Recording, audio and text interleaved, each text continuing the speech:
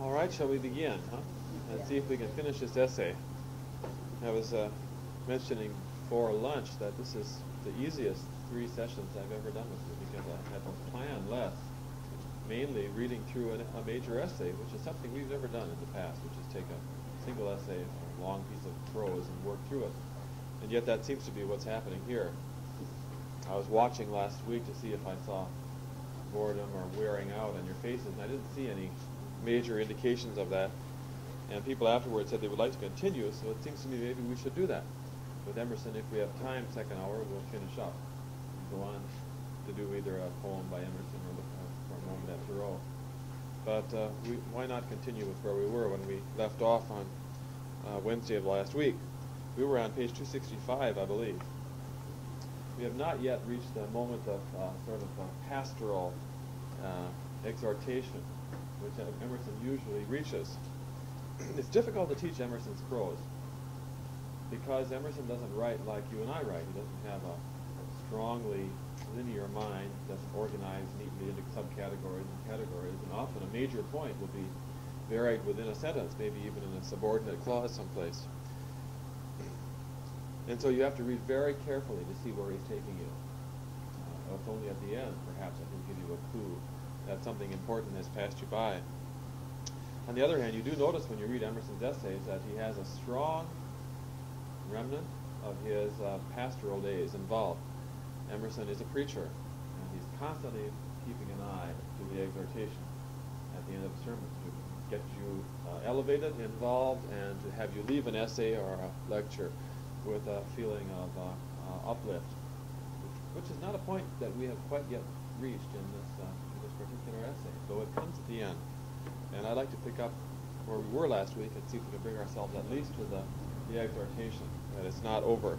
In spite of all the rather limiting features we've encountered in this essay, these various frames of mind that limit us, slow us down, that give us a wall or an angle of vision that we're willing to submit to, whether it's illusion or chance or some other frame of mind.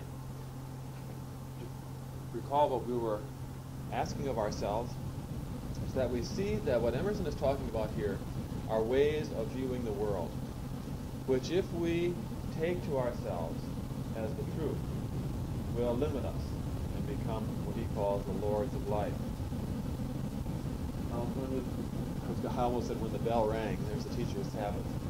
When we ran out of time last week, we were on page 264 and 65, and Emerson was raising a crucial issue, which is part of his gradual evolution to a perception of what we need to remember to keep ourselves alert, growing, and alive. It's on page 264 where he starts this paragraph. Human life is made up of the 2 elements, power and form. Power and form. And the proportion must be invariably kept if we would have it sweet and sound. In other words, power is what creates for him. Often words like power are words that have a sort of peculiar Emersonian image, different from the way you and I would use them. But power is the creative force, it's expansion, it's growing. Form for Emerson is the limiting force. And living right is keeping these qualities balanced between ourselves. Now at this point in the essay, he has been referring to the ability that we would like to see in the world, that it be reasonable, that it be plannable, that if you organize your life properly, you will have an organized or predictable outcome of any particular event. And much of what he's brought in the essay up to this point has been convincing. If I plan a bank account with money in it, I'll get certain interest, I'll have a certain amount of money at the end. But now he's making his shift away from form and towards power in the essay. And power is going to be very important for him and for us to avoid the narrowing restrictions of what we are. And form, if you recall, is your age, your sex, your place in society, all those external restrictions that keep you down. And at this point, top of page 265, he's shifting away from that to point out that, in fact, even though we may plan and organize, life isn't going to go along with us. How easily, if fate would suffer it, we might keep forever these beautiful limits and adjust ourselves once for all to the perfect calculation of the kingdom of known cause and effect. If cause and effect actually worked, how nice it would be for us. If you've been involved in education or in psychology, for example, in the 20th century, you often get these random shots of predictability, prediction, I guess you'd call it. He here is presenting us with modern psychology, which is very cause and effect oriented. If you've read B.F. Skinner, Walden too, the cause-effect relationship between intellectual growth and personality.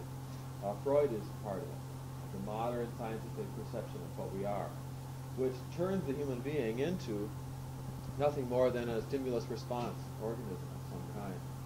Emerson's not going to be in favor of that at all. He says, in fact, the more you go towards cause and effect or stimulus-response, the more you realize that the human beings are not willing to be subsumed under those categories. In the street and in the newspapers, life appears so plain a business that manly resolution and adherence to the multiplication table through all weathers will ensure success. Is that right? You follow the stock market, keep your multiplication organized, and you'll do well. But presently comes a day, or is it only a half hour, with its angel whispering, which discomfits the conclusions of nations and of years. All this planning. If you remember your history from college, the 19th century was the century that organized historical studies so that you could see how history developed through cause and effect. Emerson says we may wish that, we may desire it. But in fact, human beings crop up and power crops up and destroys all of our plans, all of our assumptions. Tomorrow, everything looks real and angular. The habitual standards are reinstated. Common sense is as rare as genius, is the basis of genius, and experience is hands and feet to every enterprise. And yet he who should do his business on this understanding would be quickly bankrupt. Remember last week? If you were simply an unimaginative multiplier dealing with past experience, you'd never become a success. Great success comes from another angle. Power keeps quite another road than the turnpikes of choice and will, namely the subterranean and invisible tunnels and channels of life. When you read Emerson, underline, circle words like power, and you clues as to where he's going. It is ridiculous that we are diplomatists and doctors and considerate people. There are no dupes like these. I don't know how many of you are married to diplomats or doctors or considerate people. But he says that it's a great assumption of dupehood to become a doctor or a diplomat. The point is always one level up from the language of Emerson, as you know already. These are people who rely upon upon cause and effect. Doctors or physicians look to cause. If you smoke so many cigarettes, you get the effect.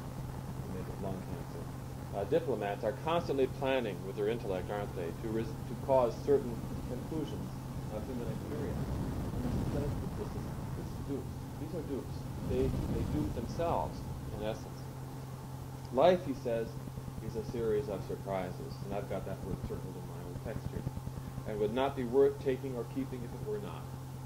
So this is another one of the lords of life, though it's one step closer to reality. That is, if you want to respond properly to life, it's be ready for something to surprise you, in yourself, in your own psyche, in the self or psyches of others, or in experience. Not that everything is already planned, organized, 1, 2, 3, 4. Be ready for something new. And so surprise becomes one of the lords of life. Very useful to combat the ones we talked about last week and the week before, you might imagine. God delights to isolate us every day and hide from us the past and the future. We would look about us, but with grand politeness he draws down before us an impenetrable screen of purest sky, and another behind us of purest sky. You will not remember, he seems to say, and you will not expect. Is this true? And most of my major experiences in life came when I was looking in the other direction, or planning or expecting something else, and all of a sudden God gives us, or gives you, individually, something surprising. And as people who enter your life, or leave your life, new jobs, new children. We've all experienced these things. All good conversation, manners, and action come from a spontaneity which forgets usages and makes the moment brave. Do you know what usage means? What would usage mean? Custom, tradition, convention. Right. Nature hates calculators. Now he's using this is a different or earlier version of the word calculator, though I tend to agree with him. Even in modern terms, I'm going to have that one put on a piece of paper by Sister Marie, one of my colleagues in calligraphy, and give it to one of my calculator teachers, colleagues. What does he mean by calculator? Don't you think nature is very programmed? Are you asking me if I would take the opposite stance? No, not the opposite of that, but in another sense. Nature is unprogrammed. Except that for him, this is a real interesting question because you're shifting the terminology. If you say program, I'd have to agree with you. And I think Emerson himself would probably agree with you. But his term is calculator. And calculator here means planning ahead. See, nature doesn't plan ahead. Nature is programmed, isn't it? In fact, nature's beasts, nature's plants are programmed in terms of their genetic structures so that at a certain time of the year you'll have baby puppies or lambs. That's programmed. But nature does not calculate. There's a big difference. And it is we who calculate and plan ahead. So I have to take a semantic quibble to get out of your answer. You should really have used the term nature. It's all right. I think he agrees. I think what his point is that if you think of what calculation means to us, and to him, it is I will plan my life for the next month and a half. Nature does not do that. If a lion is due to produce a cub, that cub is a consequence of a happenstance encounter with another lion. But the lion doesn't plan it, doesn't organize its life, but that in the lion's genes and her genetic structure, it's time for her to mate and have a cub. And there's a big difference there between that and what we do, which is forecast the future, calculate. Now, Emerson doesn't like this idea of our believing that we can so control our environment as we calculate the future. It's a very good question, you see, in how the language works. Usually with Emerson, you have to be heightened in your sensitivity to what a particular word means. And he tends to feel that for most of us, one of our major submissions to the lords of life is planning the future. Where will I be 5 years from now? You don't know. Don't put all your energy towards an assumption which nature or God may not agree is where you will be. 5 years ago, I didn't know where I would be today. About the only thing that's the same for me is that I'm still here at Women's University Club. But I might have assumed that I would be teaching at the UW, and I would have made a big error. That kind of assumption, calculation. It was surprise that got me my current job. The happenstance presentation of a student in one of my classes at the university of a person who turned out to be the chairman of the English department at the school that I'm teaching at now. So that's very Emersonian in that sense. Very good question. Does that help? You see the point he's making? It's that human quality. Yeah, it's all semantics, but powerful semantics. So the meaning of those words is important here. Nature hates calculators. Her methods are saltatory and impulsive. Man lives by pulses. Our organic movements are such, and the chemical and ethereal agents are undulatory and alternate, and the mind goes antagonizing on and never prospers but by fits. We thrive by casualties. Our chief experiences have been casual. Casual here means accidental, random occurrences. Your best likelihood of thriving is being open to randomness. I think most major scientific discoveries come that way in history. You've read many historians of that discipline. Even people like Edison, who strived. The modern term will be strived. But even people like Edison often found their genius coming by accident. And if you're open to accident, you can create. If you're simply open to calculation and planning, often very little comes of it. it's almost a commonplace now, though somewhat surprising in Emerson's day. So our chief experiences have been casual. This takes us right back to the earlier passage, remember, where he says the most important days in our life, we're stuck in between calendar days. If we could plan ahead, we would say, hey, this is a major day for me, but we can't plan ahead, and they appear on their own. Even in your own life, as you think back, the days that you are most proud to remember, or happy to remember, are days that you hadn't planned. They just came on their own. The most attractive class of people are those who are powerful obliquely and not by the direct stroke. And there's the, how do you use your power? Come at it at an angle. The Romantics strongly believe this. If you remember the Dickinson poem, tell all the truth but tell it slant. There's the oblique image. Success in circuit lies, too bright for our infirm. You like the truth's superb surprise. Getting at things at an angle. Instead of saying, I will tomorrow invent the electric light bulb, how did he do it? If you remember, Edison did it by trying hundreds and hundreds of various filaments. He didn't plan out which one would work. In fact, the ones he thought would work didn't work. It was an accident that created the right filament for the light bulb, the one that would last. The most attractive class of people are those who are powerful obliquely and not by the direct stroke. Men of genius, but not yet accredited. One gets the cheer of their light without paying too great a tax. I like that. Theirs is the beauty of the bird or the morning light, and not of art. In the thought of genius there is always a surprise, and the moral sentiment is well called the newness, for it is never other. As new to the oldest intelligence as to the young child, the kingdom that cometh without observation. In like manner, for practical success, there must not be too much design. A man will not be observed in doing that which he can do best. For greatest success, how much planning should be presented to us? When I read this, I think immediately of something like McDonald's, which occurred randomly in about 1955, and then expanded randomly, and then grew to become one of the major experiences of American countryside. Mainly through lack of planning, I think, for the most part. There's much planning involved. Is that true that a man will not be observed doing that which he can do best? That people, when they are under observation, are more restrained, less free to create? He does it effortlessly. Effortlessly? Because he's quiet, because he's alone?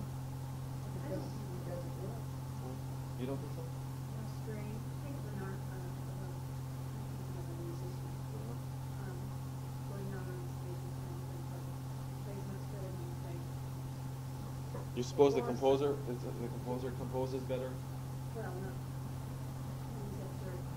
You don't, if you watch the board compose, you see, you don't really see what he does, because that's in his mind, but as an artist on the stage. Okay. He demands an audience. There's a stimulus there in the area.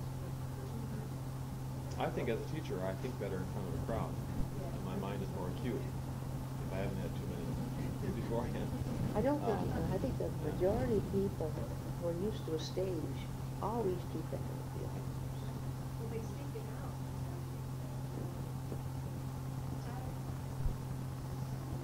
Of course, would Emerson have an easy response to that whole thing? I think he would. He would say that people who are public performers can only be best in front of the public.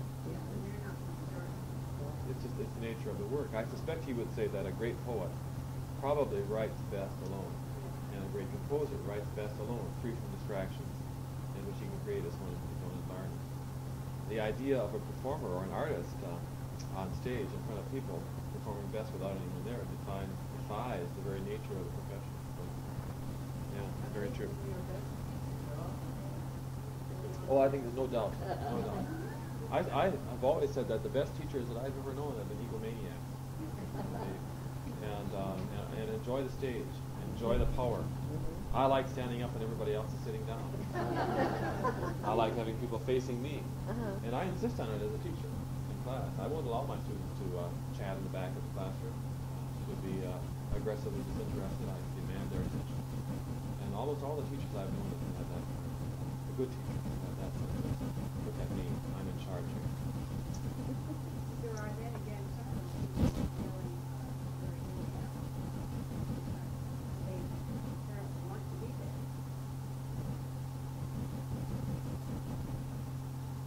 I think there are egocentric teachers who are inept, yes.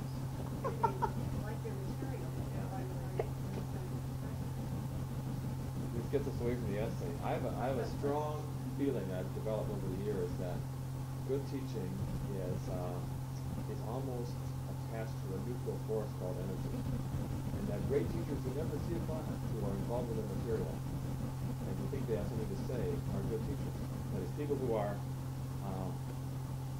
intensely involved with what they're doing. And this is important. Listen, I have something to say. The students will almost always adapt to the personality of the teacher. So that a teacher doesn't have to be buddy-buddy, or aloof, or formal, or informal. Those are all random qualities of good teachers. But what a teacher must be to be a good teacher is committed to his work. He must say, this is important, listen to me, I believe this. There's an excellent essay in the March 28th Time magazine that I would urge you to pick up to read on the teaching of literature by Roger Rosenblatt. It's sort of a memorial piece to Douglas Bush, a Harvard professor that he once had. But it raises the very essential issue: what is a teacher of literature? What makes a good one? And Rosenblatt is a superb essayist. I don't know much about it, but I know that I've only read about 3 essays in the last 10 years, and it stuck permanently in my head, and he wrote all 3 of them. So I have to do some more research on this. And this is a very good essay for any teacher to look at. I think the point is passion is what makes students have no pity on a dispassionate teacher, somebody who doesn't care what he's doing, who's filling in his time. They know right away if you don't care. If you care, it doesn't make any difference what you're teaching. If you're teaching English, they know it's important to you, and they will say, hey, I'm willing to listen. If you're teaching math, if you're teaching history, PE,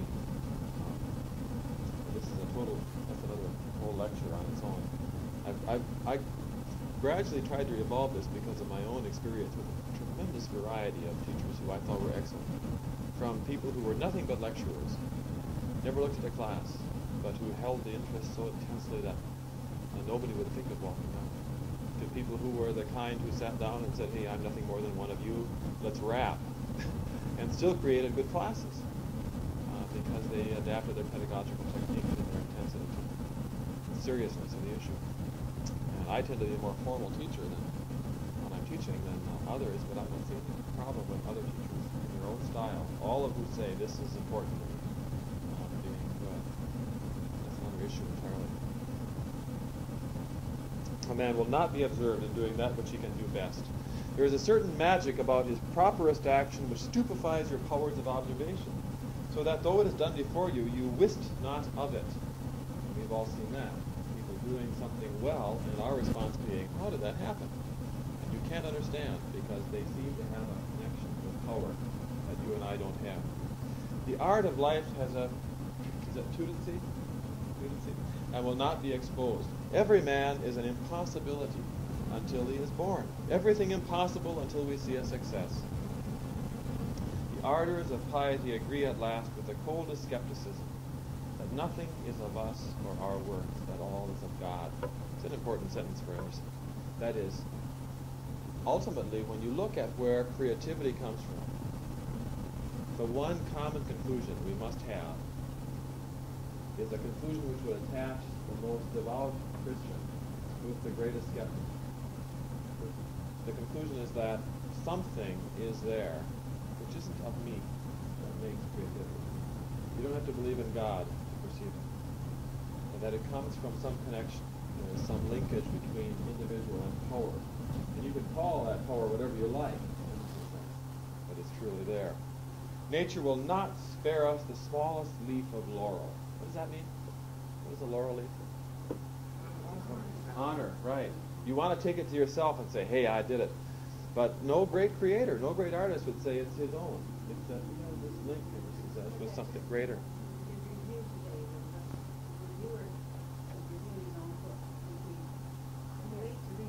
Paragraphs to us, he said, this is really good writing.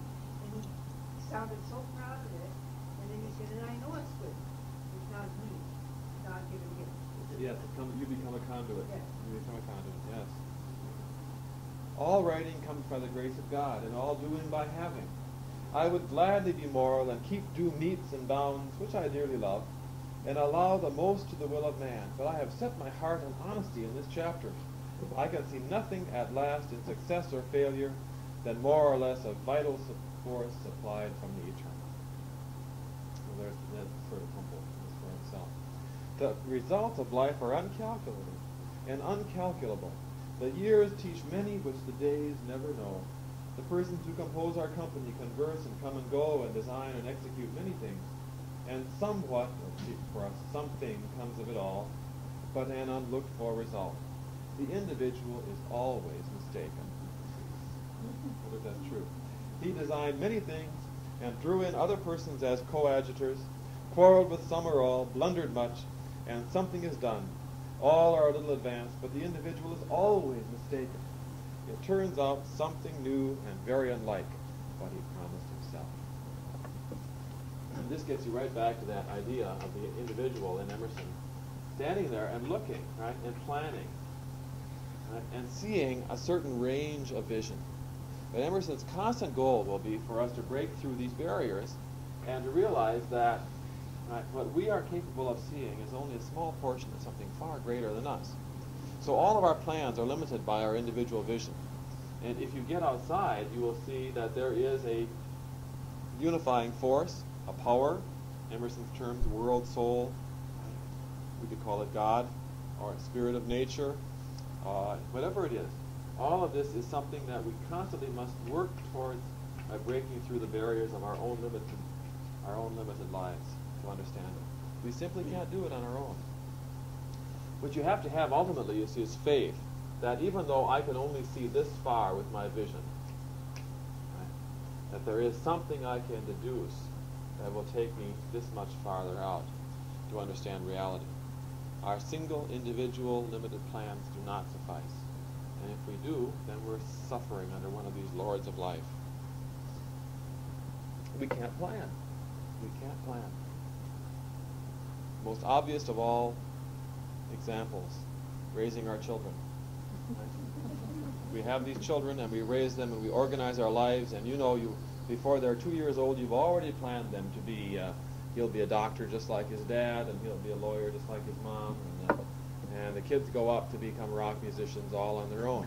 And your plans simply have to be thrown out into the void for whatever nature or God or other people will insist on.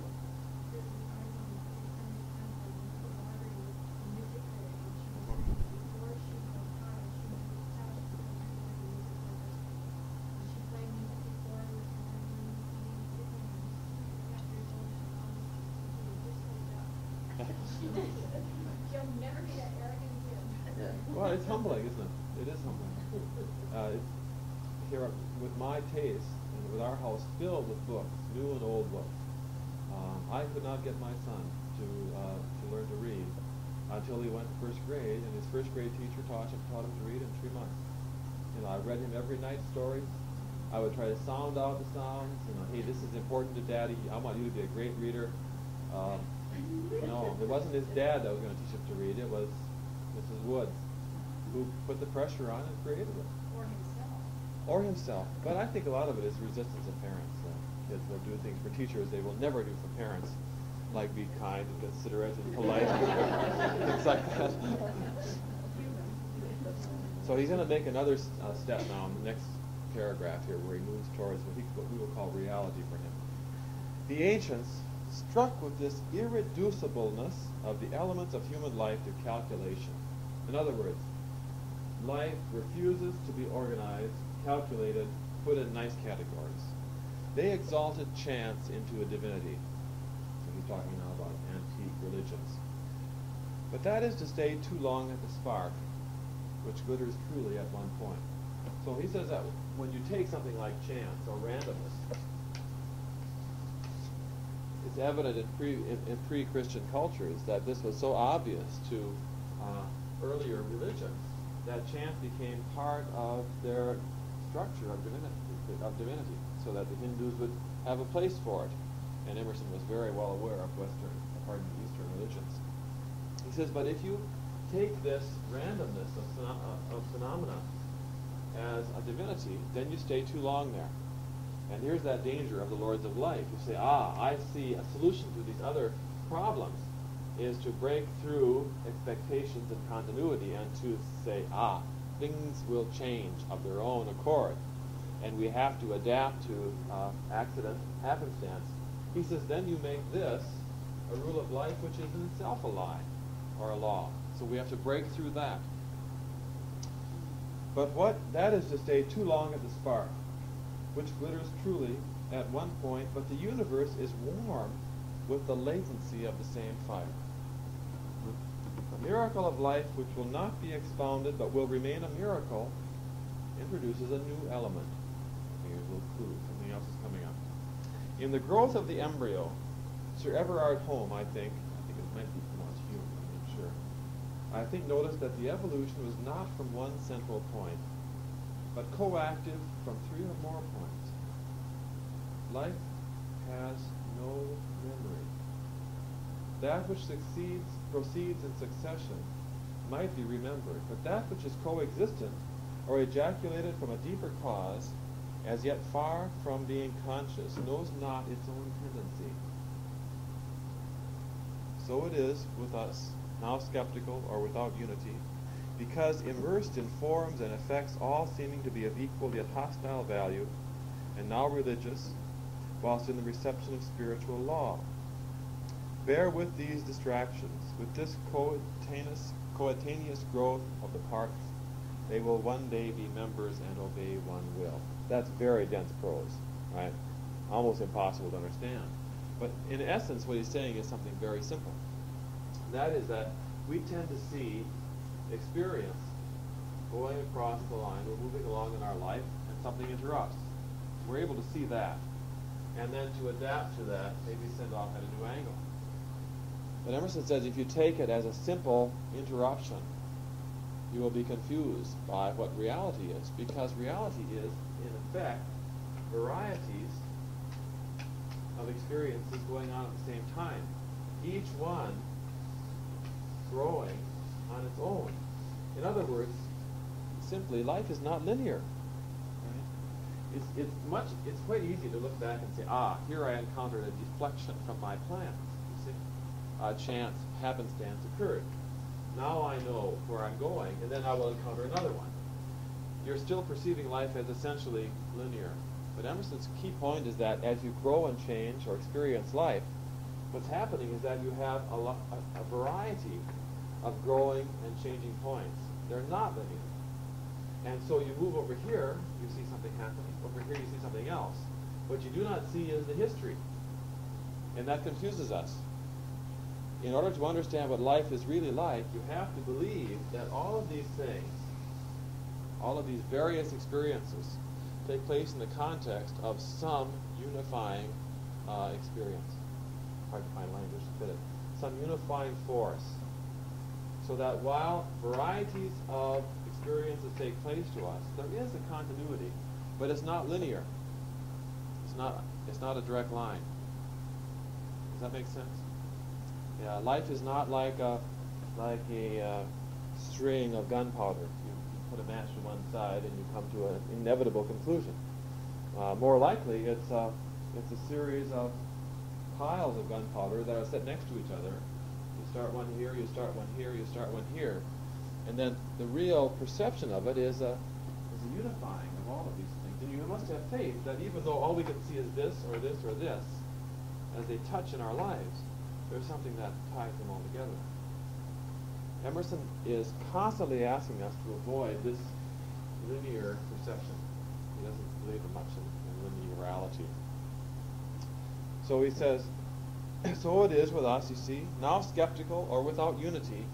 Well, where's the unity in these random changes, random experiences? Makes us skeptical, doesn't it? Because we're immersed in forms and effects, all seeming to be of equal yet hostile value. And you know this yourself.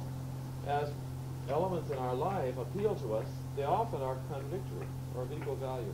What shall I do? Shall I do this or do that? Well, they're both equally attractive, but they don't live together in the same world. Am I schizoid, schizophrenic.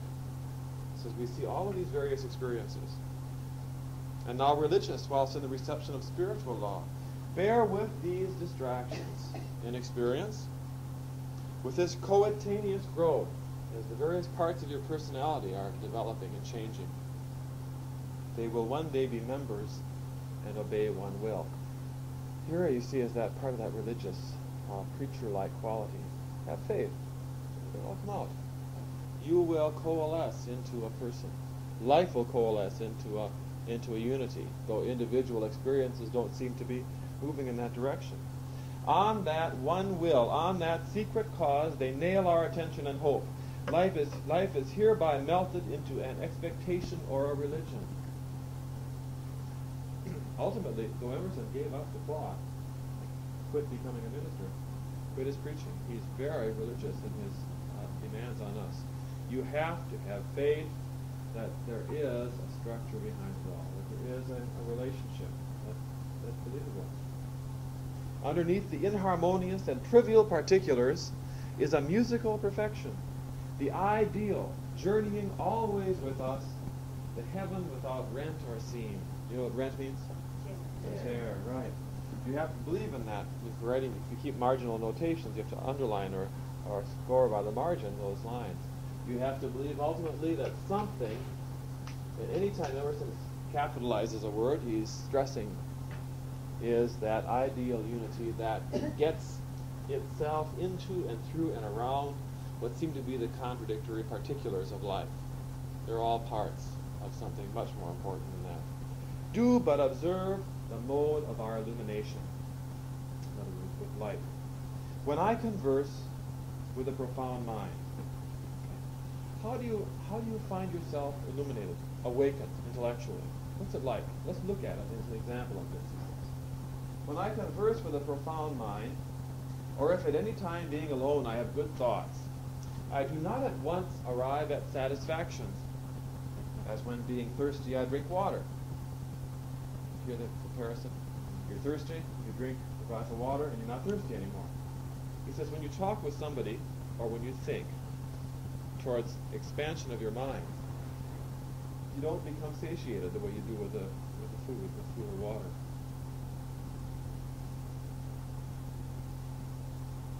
Or go to the fire, being cold. When you go to the fire, what happens?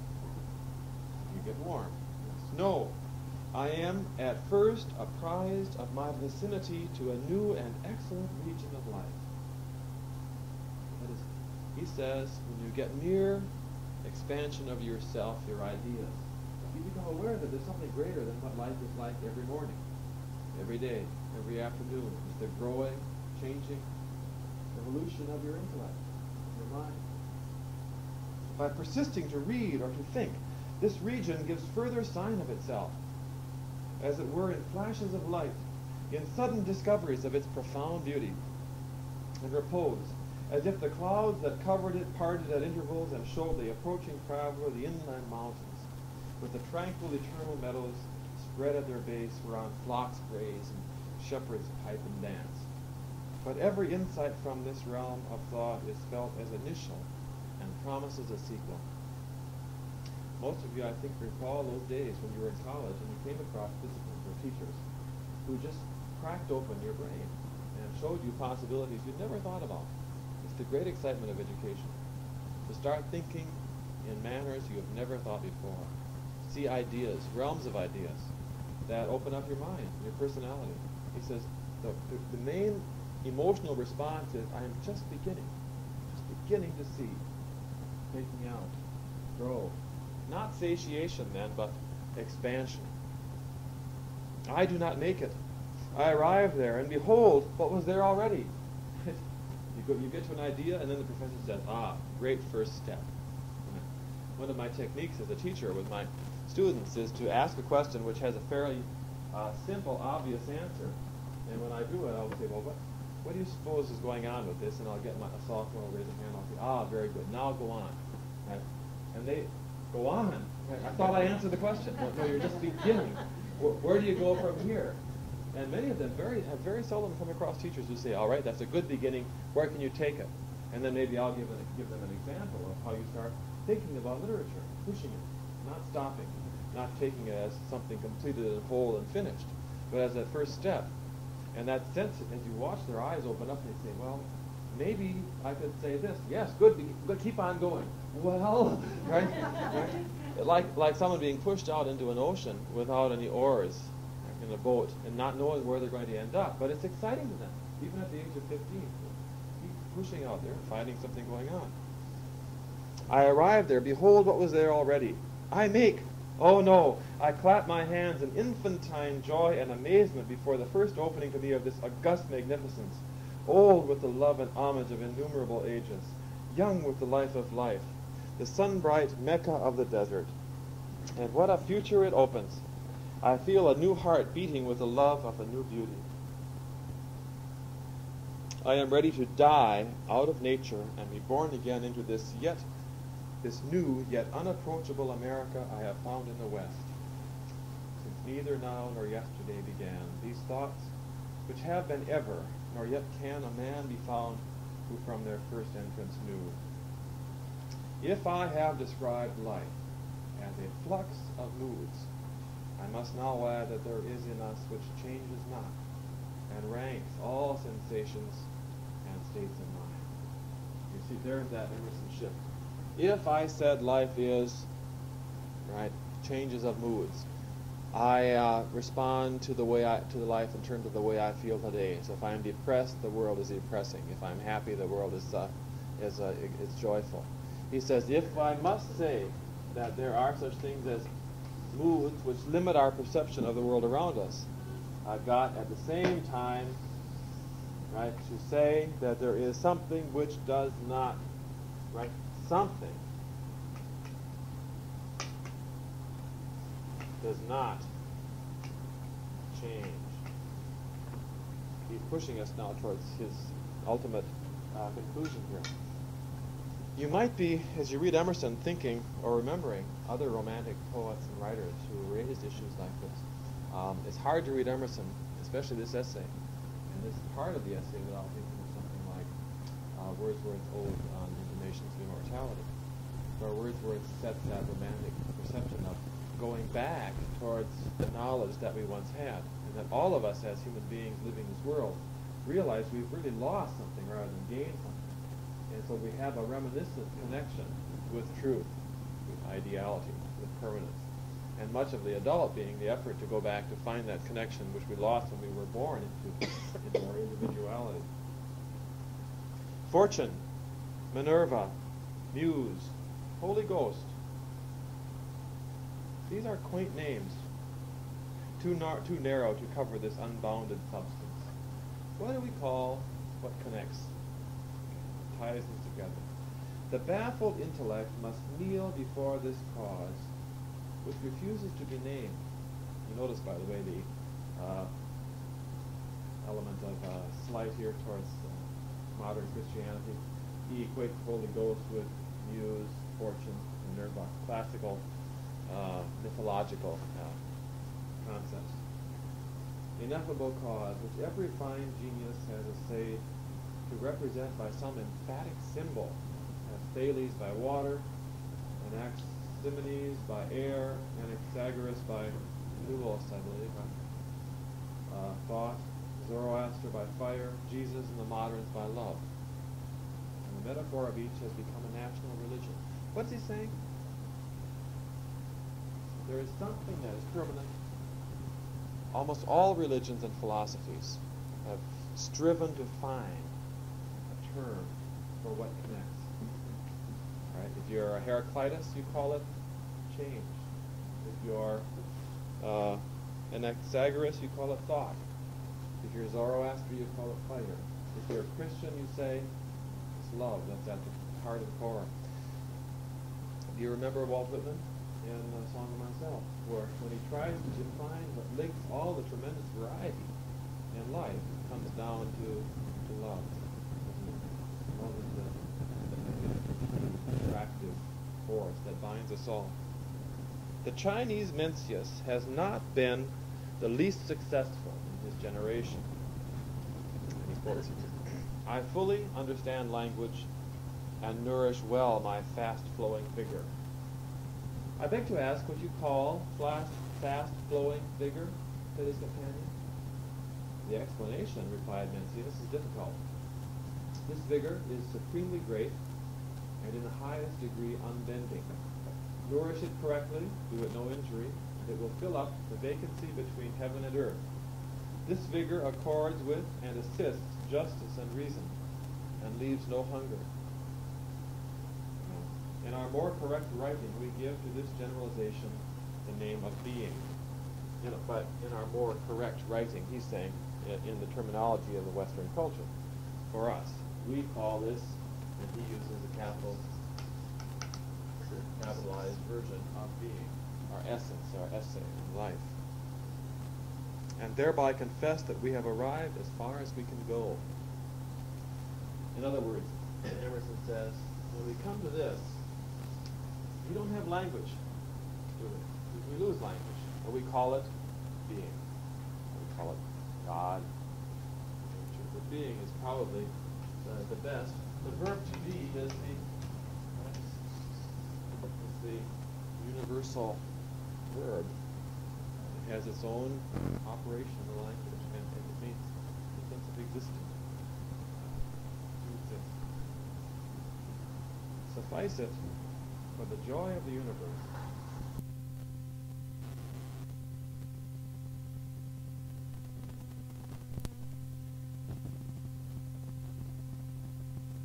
Series that Emerson is going to ask us endlessly to go on, to break through. Being is creativity, it's change.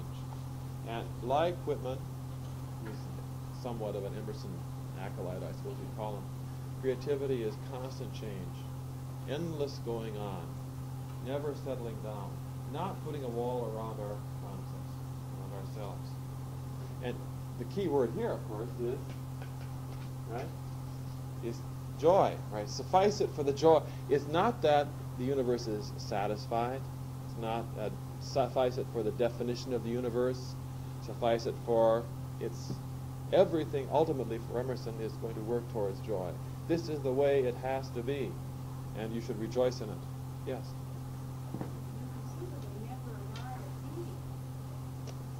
No, that's right. If you, as soon as you stop, that's right. That's right. You keep striving in terms of your essence of self, and you strive in terms of your understanding and knowledge, and so you work towards it. The person who stops moving stops living, for Emerson.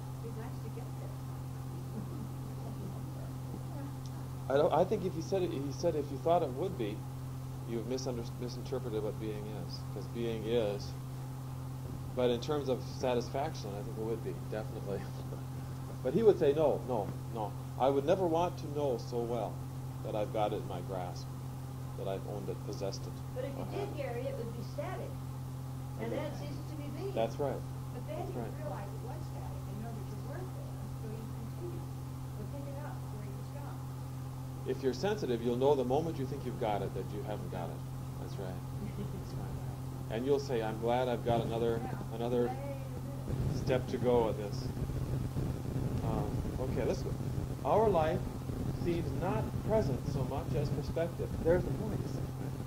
You think you've got life, you settle down, you've got your house in Mercer Island, and your 4 cars, and your $500,000 a year coming in, and your children are all perfect. Emerson says, no, as are we. He says, as soon as you reach that moment of satisfaction, you have to be looking to the future constantly. So life is not what you own or what you have or possess, but where you are going, what road you're on.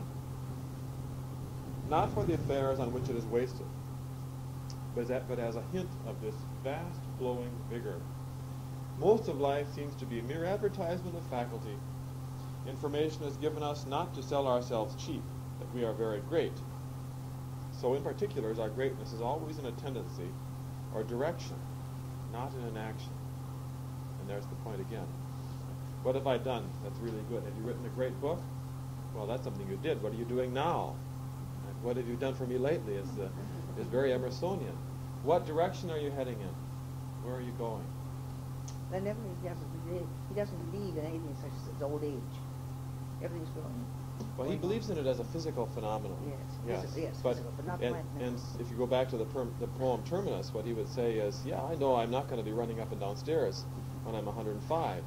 But what I am going to be doing is going in the same direction. Yes. I'm not going to sit down and put myself in a wheelchair and say, well, Ralph, you've done your duty.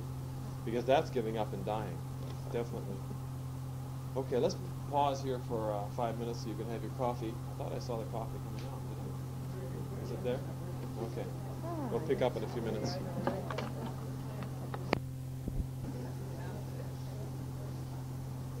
All right. Yes. Willie Loman says attention must be paid. Let's finish the essay this hour. We're a couple of pages away, so we should make some time second hour.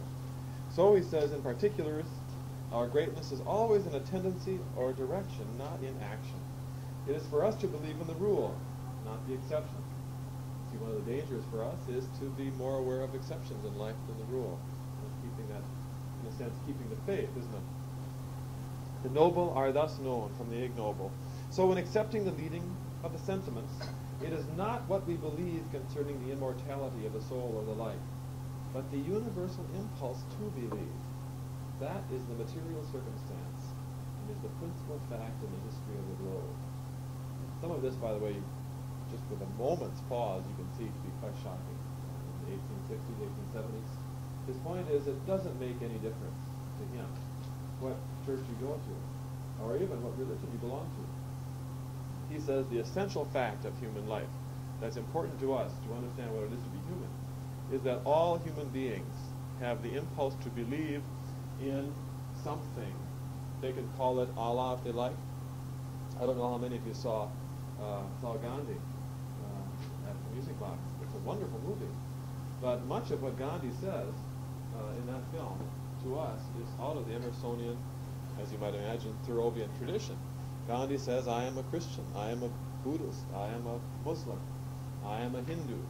And Gandhi very much is responsive to this idea of what unites us is our desire to believe, whatever our terminology is. And even Christians recognize passages in St. Paul's letters which refer to the need in the heart of all people to believe in God, judging those who don't know intellectually by their heart. We all have this according to even Christian doctrine. And he says it is the material circumstance. That means simply it is the one important element for us to consider. So that's the circumstance that's worth thinking about. Shall we describe this cause as that which works directly?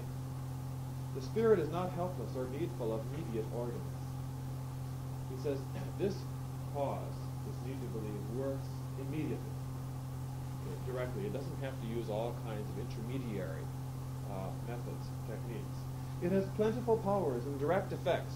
I am explained without explaining. I am felt without acting, and where I am not. This is what he's talking about in terms of art and genius and creativity. That's what you're sensing is the immediate confrontation with genius. When you come to a great work of art, you don't rely so much on the artifact as upon the connection that offers you as an immediate conduit of genius. So it isn't seeing the Mona Lisa. It's not the Mona Lisa. It's not Hamlet. You go back to the art of scholar. You don't study Hamlet because of the play. You study Hamlet, or you look at Mona Lisa, because that shows you creativity in action. It's not the artifact, it's what it connects with. So it's an immediate conduit then with what he calls being, genius, creativity, change. That's what's important. Otherwise, Hamlet is just a yellowed, wrinkled, crumbling manuscript falling apart in some museum. But when you read it and you see creativity, then you know you've touched something that you have in yourself. Therefore, all just persons are satisfied with their own praise. They refuse to explain themselves, and are content that new actions should do them that office.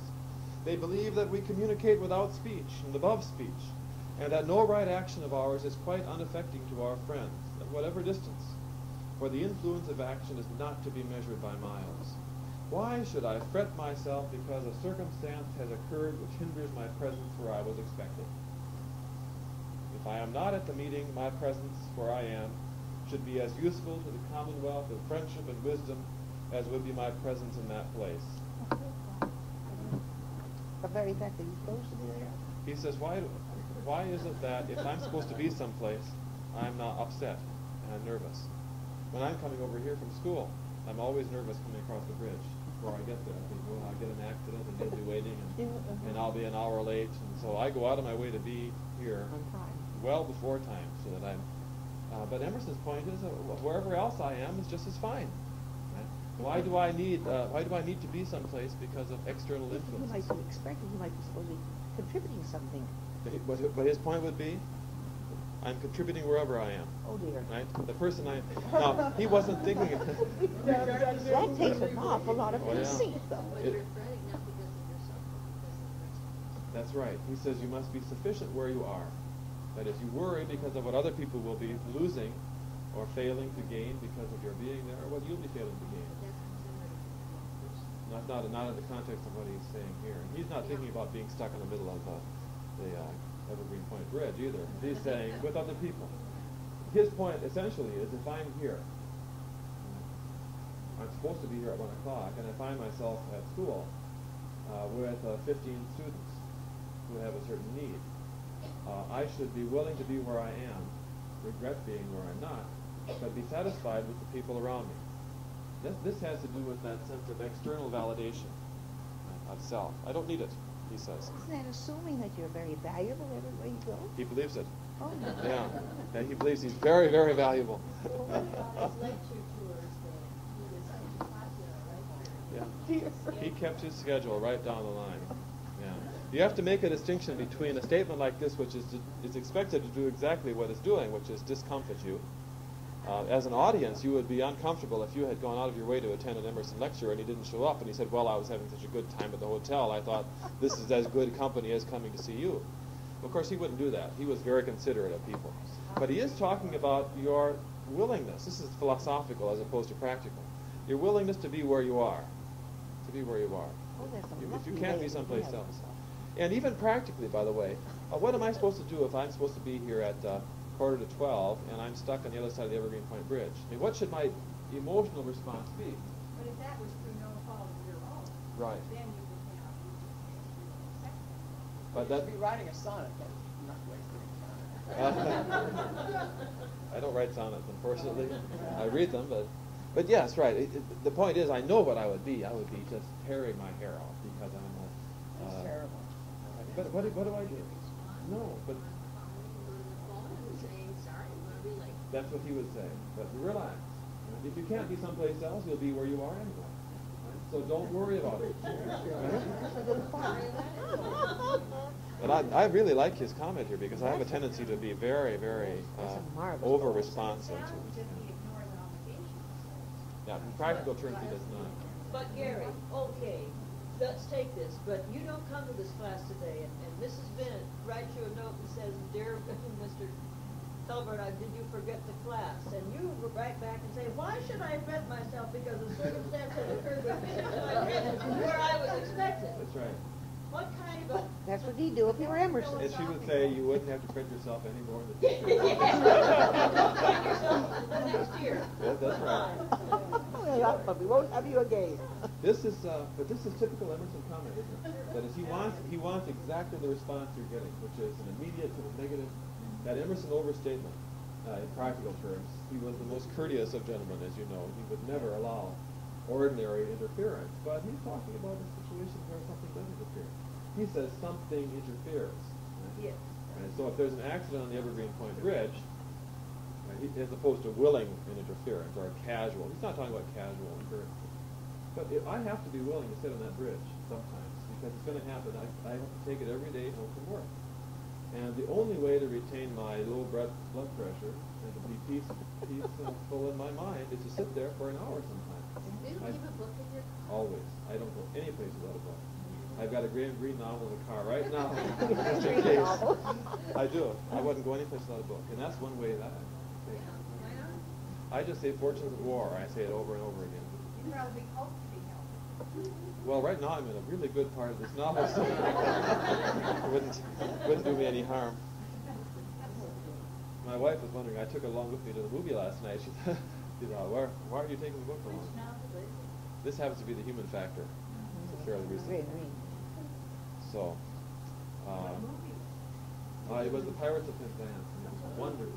If you like Gilbert and Sullivan, you should go up to the Crest now. It's in Panascope Vision Double, whatever it is, and Dolby Stereo. The music is just incomparable. It's like being right in the orchestra. But it wasn't a very big crowd last night.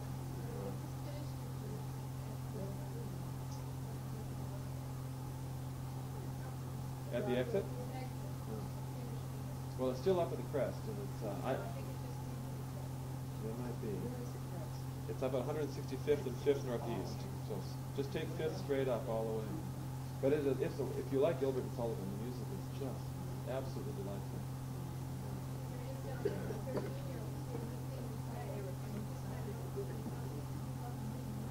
Did he? Nancy says the movie's better than the play, Virginia. It's really delightful.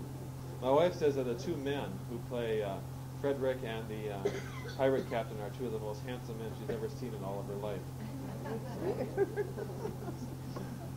Okay. Why should I fret myself? Because a circumstance has occurred which hinders my presence where I was expected. If I am not at the meeting, my presence where I am should be as useful to the commonwealth of friendship and wisdom as would be my presence in that place. I exert the same quality of power in all places. In practical terms, for me, it means I teach as hard to my sophomores as I would to you or to graduate students if you do. But if you do what you do well at all times. You don't minimize yourself.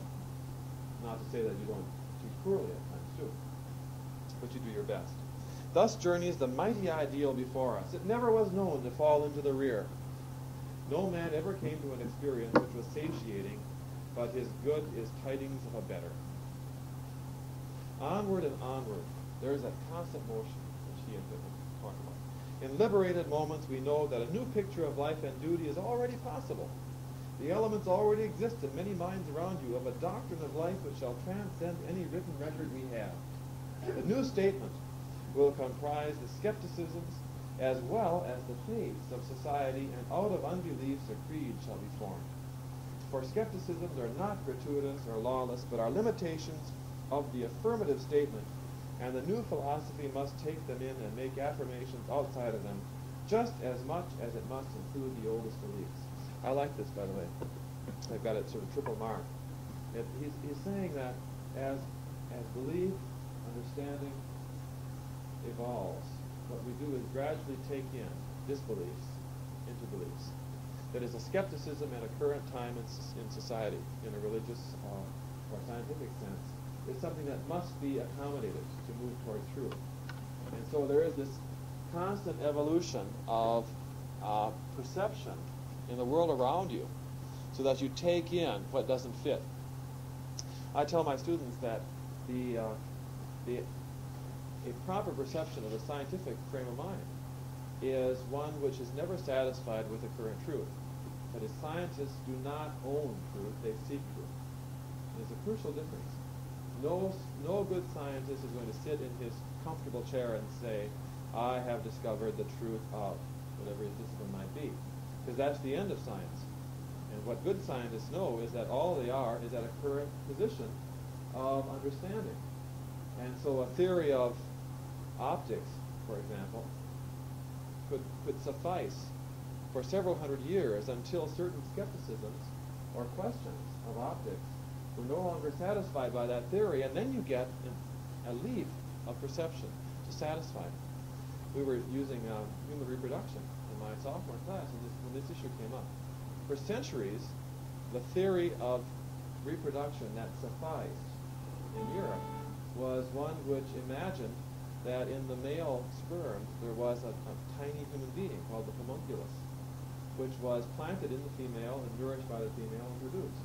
And for several hundred years, that sufficed to answer the questions of what human reproduction was. Eventually, questions were raised. That theory did not suffice any longer, and we got new theories which assumed the skepticisms.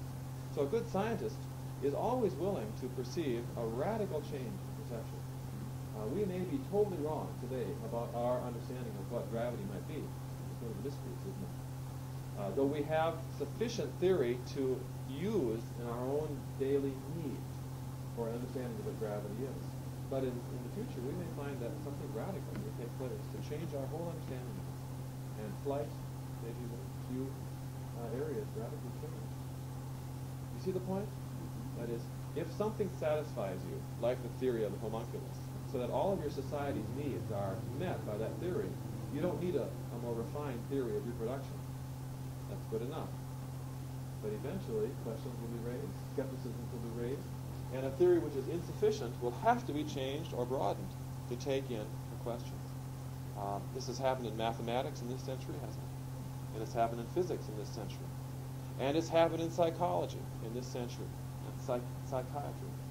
So of all centuries when we should not believe in the absolute ownership of truth, this is the century that we should look to. And yet, for some reason, our high school students coming to people like me tend to believe that scientists know the truth.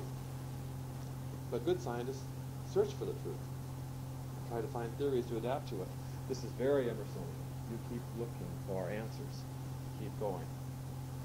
It is very unhappy, but too late to be helped, the discovery we have made that we exist.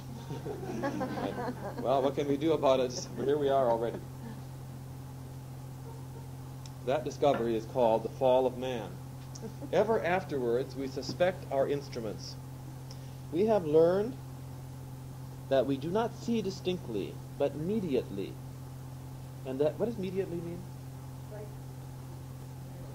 No, it's through mediation. Here, right? That is so. Right, I got some water on my glasses. Now I can see nobody. Right? My own family could be sitting here and I wouldn't know you. In other words, I cannot see well with my own eyes. I can only see through mediation. Now I see. And this is the sad truth that most of us face. And that we have no means of correcting these colored and distorted lenses, which we are, or of computing the amount of their errors. Now we're moving to the last of these laws of life, which is subjectiveness. Right? Since I can only see with my glasses, or through mediation, there's no way I can correct the failure of my glasses, if there is a failure, to get me in tune with the truth. It's even more evident with me. I have glasses that are the automatic tinting kind, so when I go outside in the sun, they darken. That means that I never see, during a summer day, when I'm outside, the world in its unmediated lack of color. It's always darker to me than it is to somebody without glasses. And I can't do anything about it, because if I want to see without that shading, I can't see anything. So these glasses are a good example of Emerson's point. We have learned that we do not see directly, but mediately, and that we have no means of correcting these colored and distorting lenses which we are, or of computing the amount of their errors. Perhaps these subject lenses have a creative power. Perhaps there are no objects. Once we lived in what we saw. Now the rapaciousness of this new power, which threatens to absorb all things, engages us. Nature, art, persons, letters, religions, objects successively tumble in, and God is but one of its ideas. How do you make a distinction here then? All of this is coming into us, and he gives a huge list, including God, which is one of those ideas that come to us. Nature and literature are subjective phenomena. Every evil and every good thing is a shadow which we cast. The street is full of humiliations to the proud, as the fop contrived to dress his bailiffs in his livery and make them wait on his guest at table, so the chagrins which the bad heart gives off as bubbles at once take form as ladies and gentlemen in the street, shopmen or barkeepers in hotels, and threaten or insult whatever is threatenable and insultable in us. 'Tis the same with our idolatries. People forget that it is the eye which makes the horizon, and the rounding mind's eye which makes this or that man a type or representative of humanity, with the name of hero or saint. Jesus, the providential man, is a good man on whom many people are agreed that these optical laws shall take effect. The theologians would have a real difficulty with that passage, wouldn't they? Yes, definitely. By love on one part and by forbearance to press objection on the other part, It is for a time settled that we will look at him in the center of the horizon and ascribe to him the properties that will attach to any man so seen. What is Jesus then, you see, in his concept of his utility for people? Well, Christ becomes the figure on whom we focus to give definition and form and meaning to life. So that I see a good man, I say, there is a Christian. Right? He is our conduit, our understanding. It might be Buddha in another context for Emerson, because Emerson is not by any means an Orthodox Christian. But he sees the importance of Christ as that conduit of meaning. I think, by the way, this is a very 20th century concept in many ways. But the longest love or aversion has a speedy term. In other words, nothing lasts long. And its term means length. The great and crussive self, rooted in absolute nature, supplants all relative existence and ruins the kingdom of mortal friendship and love. Marriage in what is called the spiritual world is impossible because of the inequality between every subject and every object. The subject is the receiver of the Godhead, and at every comparison must feel his being enhanced by that cryptic night. What's the trouble with marriage at a higher level than just the physical marriage? It makes a connection between two selves. It has to do with what he says, the inequality. Somebody has to be the loved and somebody has to be the lover. Somebody has to be dominant, somebody has to be submissive in relationships. So when you move up into higher levels, that kind of union of equalities doesn't exist. This raises a whole another issue, as so much of Emerson does, for contemplation. Though not in energy, yet by presence, this magazine of substance cannot be otherwise than felt, nor can any force of intellect attribute to the object the proper deity which sleeps and wakes forever in every subject. Never can love make consciousness and description equal in force. There will be the same gulf between every me and thee, and between the original and the picture. The universe is the bride of the soul. All private sympathy is partial. Two human beings are like globes, which can touch only in a point, and whilst they remain in contact, all other points of each of the spheres are inert. Their turn must also come. And the longer a particular union lasts, the more energy of appetency the parts not in union acquire. You could stop and talk for about half an hour about that little paragraph. It's a difficulty that we have as individuals. And that is that people, when they attach themselves to each other, can only attach themselves to each other in very limited and narrow ways.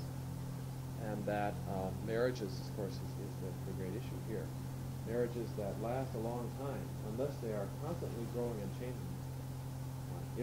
If they are only limited to a single contact of similarity, are going to find that around the areas not in contact, are greater and greater urgencies.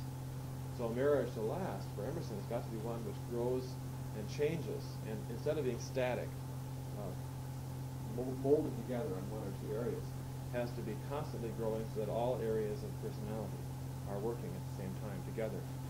So, for example, if you marry somebody, and your prime reason for marrying, say, is that you go to the same church and have the same religious beliefs, and that cements you together as a couple, you better also have interests aside from that if you're going to survive, because while you are cemented together, say, in religion, your interest in literature may go this way and this way. Your interest in, let's say, child rearing, one person has this, another one this way. Your interest in the kind of house you like to live in goes this way, goes that way. Interest in jobs, one becomes more devout, the other one becomes less. And so that you find you're thinning and thinning as you grow until you have such a thin connection that there's nothing to talk about anymore. And this is normal in life. When I was first married, my wife and I did everything together. We talked all the time. We've been married 17 years now, and each of us has grown off into her own areas. We still have a pretty good marriage, but it's not that sense of oneness that newlyweds have, where all areas of the other person's interests are similar. So it's a real danger in marriage that if you grow away from each other, and almost universally common, I think Emerson would say. Any comments on that? You see that? I think he said what he would say you'd have to do to grow closer is avoid cementing together at one spot. And it could be anything. It could be fishing together, which is your one contact. But I think in most marriages, it's children. I think most of us know marriages that are strongly cemented together because of the children, because they love the children equally and have the same good wishes for the children, but which as the children grow up and as the people in the marriage grow and expand, children go away eventually. You have to grow together in other areas than children.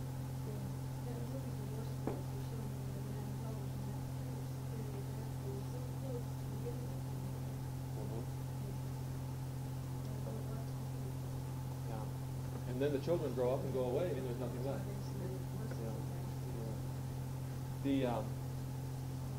My wife and I went through Marriage Encounter, which is a Catholic church phenomenon of the last 15 years. And the essential message of Marriage Encounter to marriages is that you must make your marriage supreme above all other interests, including children and jobs, because those things change.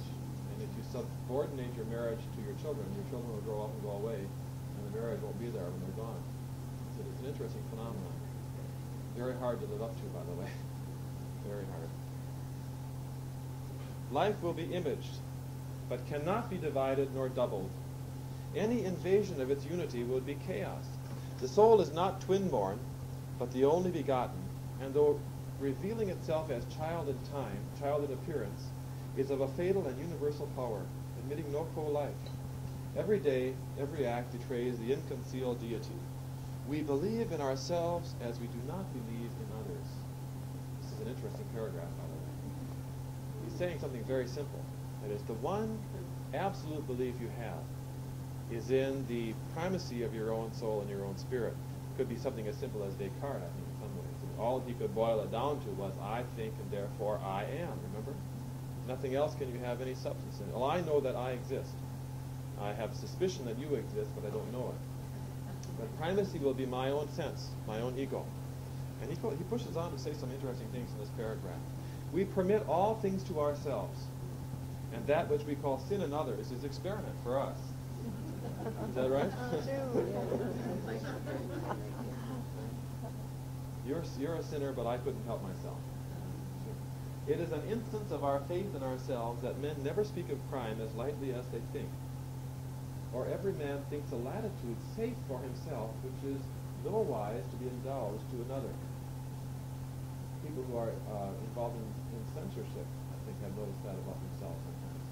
That they really are into censorship to protect other people, not to protect themselves. And censors are fully confident of their own ability to resist whatever evils are being attacked, but they're doing it for your sake, not your own. The act looks very differently on the inside and on the outside, in its quality and in its consequences.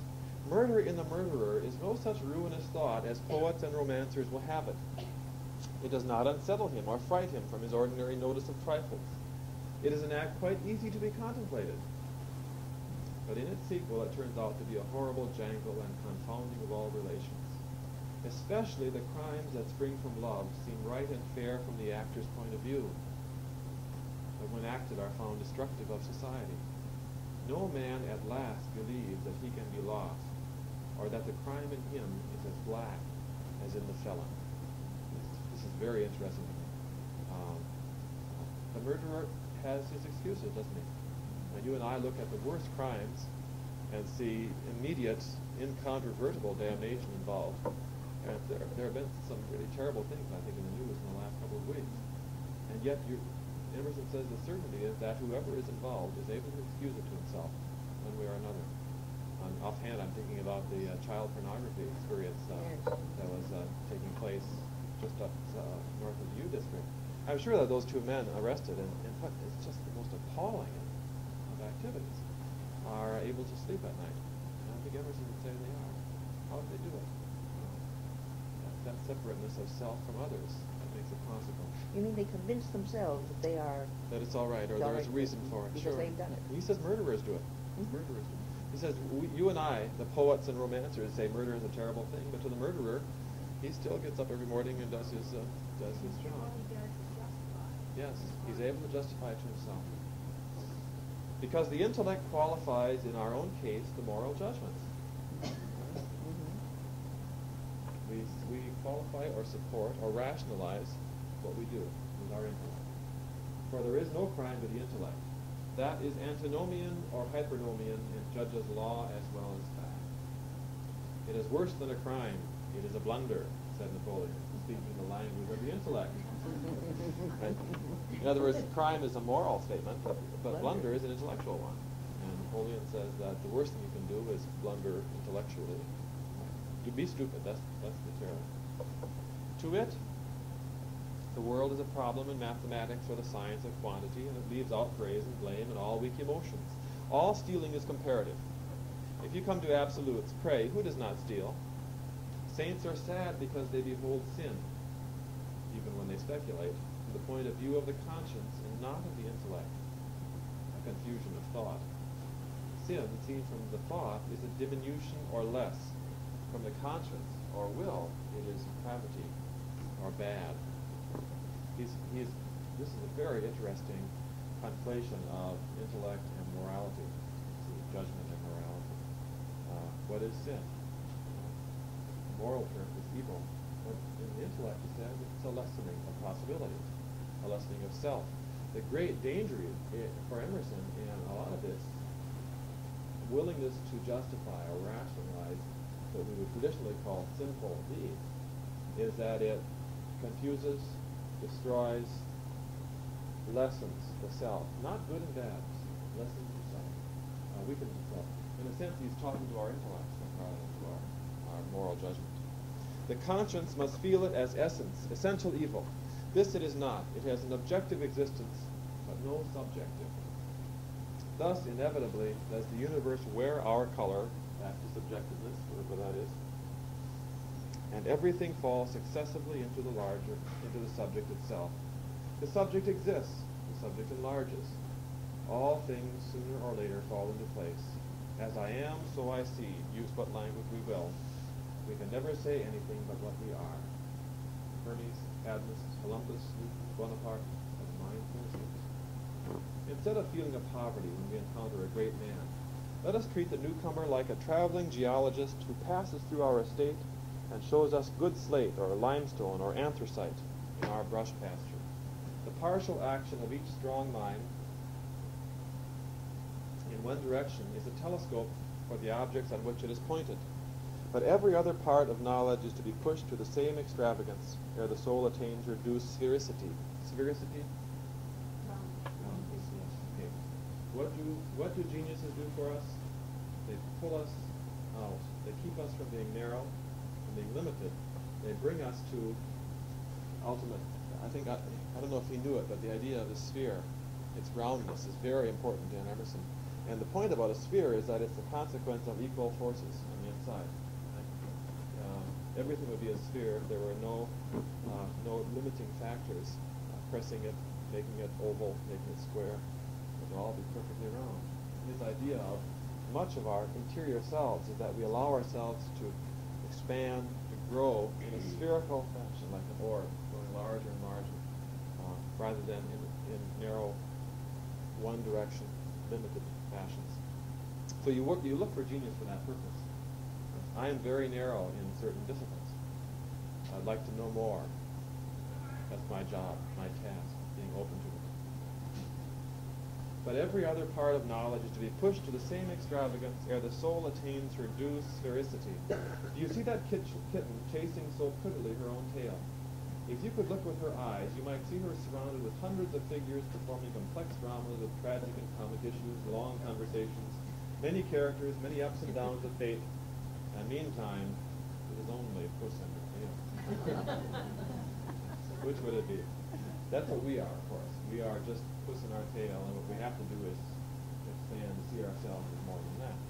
How long before our masquerade will end its noise of tambourines, laughter, and shouting, and we shall find it was a solitary performance, a subject and an object. It takes so much to make the galvanic circuit complete with magnitude. What imports it whether it is Kepler and a sphere, Columbus and America? a reader and his book of Puss in Her Tail. Make your connections at various levels. It is true that all the muses and love and religion hate these developments and will find a way to punish the chemist who publishes in the parlor the secrets of her laboratory, And we cannot say too little of our constitutional necessity of seeing things under private aspects or saturated with our humor. In other words, we have to see things individually. That's all we can do. I'm only me and you are you. We come to life from our own limited experiences. And yet as the God, the native, and yet is the God the native of these bleak rocks. That need makes in morals the capital virtue of self-trust. This takes us right back to the very first session last fall. Self-trust. Believe that you have that connection with being or God that gives you value. Ultimately, it's all you can have. We must hold hard to this poverty, however scandalous, and by more vigorous self-recoveries after the sallies of action possess our axis more firmly. The life of truth is cold and so far mournful, but it is not the slave of tears, contrition, perturbation. It does not attempt another's work, nor adopt another's facts. It is a main lesson of wisdom to know your own and another's. I've learned that I cannot dispose of other people's facts, but I possess such a key to my own that persuades me against all their denials, but they also have a key to their own. A sympathetic person is placed in the dilemma of a swimmer among drowning men who all catch at him, and if he gives so much as a leg or a finger, they will drown him. They wish to be saved from their mischiefs, from the mischiefs of their vices, but not from their vices. Charity would be wasted on this poor waiting on the symptoms. A wise and hardy physician will say, "Come out of that," as the first condition of advice. In this our talk in America, we are ruined by our good nature and listening on all sides. This complacence takes away the power of being greatly useful. Man should not be able to look other than directly forthright. Preoccupied attention is the only answer to the importunate frivolity of other people. This is what Miss Manners said you're supposed to do. You look preoccupied, and somebody comes up to you and frivolous about a question. You refuse to hear a frivolous question. And attention and to an aim which makes their wants frivolous. This is a divine answer, leaves no appeal and no hard thoughts. In Flaxman's drawings of the Eumenides of Aeschylus, Orestes supplicates Apollo, whilst the Furies sleep on the threshold. The face of the god expresses a shade of regret and compassion, but is calm with the conviction of the irreconcilableness of the two spheres. He is born into other politics, into the eternal and beautiful. The man at his feet asks for his interests and turmoils of the earth, to which his nature cannot enter. And the Eumenides there lying express pictorially this disparity. God is surcharged with his divine destiny. Independence, self-trust, self-reliance is Emerson's earlier term. And so here we are moving to his conclusion. Illusion, temperament, succession, surface, surprise, reality, subjectiveness. These are threads on the loop of time. These are the lords of life. I dare not assume to give their order, but I name them as I find them in my way. I know better than to claim any completeness for my picture. I am a fragment, and this is the fragment of me. I can very confidently announce one or another law which throws itself into relief and form. What does relief mean here? Which throws itself the outline, shaped like a bas relief. That brings itself out of nothingness. But I am too young yet by some ages to compile a code. I gossip for my hour concerning the eternal politics. I have seen many fair pictures, not in vain. A wonderful time I have lived in. I am not the novice I was 14, nor yet 7 years ago. Yet who will ask, where is the fruit? And the private fruit sufficient. This is the fruit, that I should not ask for a rash effect, for meditations, counsels, and hydrants and cures. This is Emerson's speaking out to people who said, "Hey, you've been at this for 20 years? What have you got out of it?" Right? He says, "I'm different from what I was 7 years ago, 14 years ago, 20 years ago." And when you say, "What have you got out of all your thinking?" He says, "Well, this is the fruit. I don't ask for immediate fruit. I don't hurry it along. I have faith that things will come of their own accord. I should feel it pitiful to demand a result on this town and country, an overt effect on the instant month and year. The effect is deep and secular as the cause. It works on periods in which mortal lifetime is lost. All I know is reception. I am and I have, but I do not get. And when I had fancied I had gotten anything, I found I did not. I worship with wonder the great fortune. My reception had been so large that I am not annoyed by receiving this or that superabundantly. I say to the genius, if you will pardon the proverb, in for a mill, in for a mill. Also, that hankering after an overt or practical effect seems to me an apostasy. What do you want? I desire prudence. In good earnest, I am willing to spare this most unnecessary deal of doing. Life wears to me a visionary face. Hardest, roughest action is visionary also. It is but a choice between soft and turbulent dreams. People disparage knowing and the intellectual life and urge doing. I am very content with knowing. If only I could know. You know who he's talking about, that he's talking to Thoreau and all the people who criticize for not being out there. Says, if I could know what I was doing, I would be satisfied with that. If I could know what I was knowing. That is an august entertainment. It would suffice me a great while. To know a little would be worth the expense of this world. Down in the middle of the next paragraph. Why not realize your own world? But far be from me the despair which prejudges the law by a faulty empiricism. Since there never was a right endeavor, but it succeeded. Patience, patience. We shall win at the last. Can you hear the preacher? Stick with it. Even knowing all of this, all of these limitations we go through. We must be very suspicious of the deceptions of the element of time. It takes a good deal of time to eat or to sleep or to earn $100 and a very little time to entertain a hope and an insight which becomes the light of our life. We dress our garden, eat our dinners, discuss the household with our wives, and these things make no impression, are forgotten next week. But in the solitude to which every man is always returning, he has a sanity and revelation, which in his passage into new worlds he will carry with him. Never mind the ridicule, never mind the defeat. Up again, old heart, it seems to say, there is victory yet for all justice, and the true romance which the world exists to realize will be the transformation of genius into practical power. And you notice how he pushes all these big words together. Transformation, which is change, and then genius and power coming together. If you have it. I think for me the main attractiveness of Emerson is always